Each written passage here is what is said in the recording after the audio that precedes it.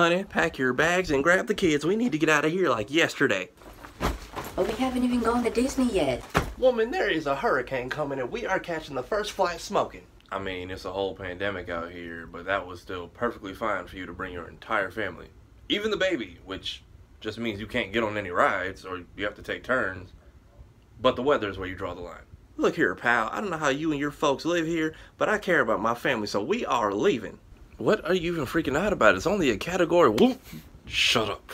Tell them nothing. Our numbers are spiking and this storm is literally washing the tourists away. We need this. Do not wreck this for us. You were saying something there, buddy? Yeah, let me show you some good old Southern hospitality to help you with your bags. Hey, so the quickest way to get to the airport, you want to go down I-4.